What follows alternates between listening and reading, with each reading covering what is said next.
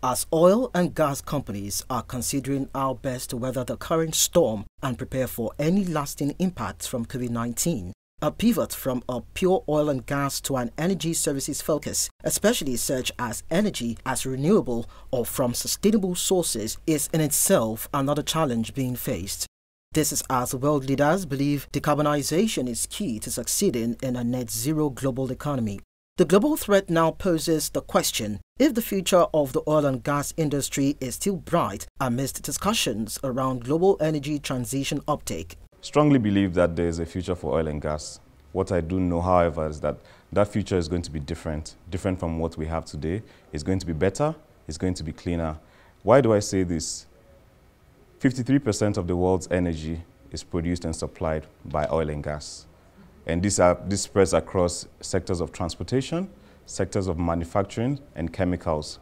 And I'm pretty sure you understand how important this is to the world today. So what I see happening is a change in the way we use energy, the way we produce energy is going to be different, it's going to be better, it's going to be cleaner. Today already we see the likes of Germany having to resume the use of coal as a result of the absence of gas from Russia.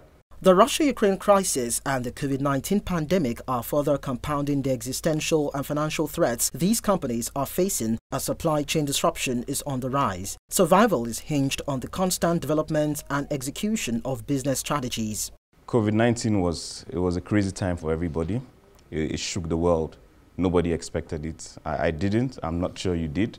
And what had to happen was business had to still continue. What is going to happen is I see all stakeholders coming together, especially in the oil and gas industry, due to its importance to the world, to find ways of evolving and ways of changing and ways of making oil and gas better. We're trying to grow a better Africa. So this is something that really shook us, but we still had to do business in line with the long-term contracts that we had. The business world today is more complex, volatile and fast-moving than ever before. And while these businesses in Africa and beyond may not have all the answers, it is only expedient they rise to the occasion to sustain their corporate legacies.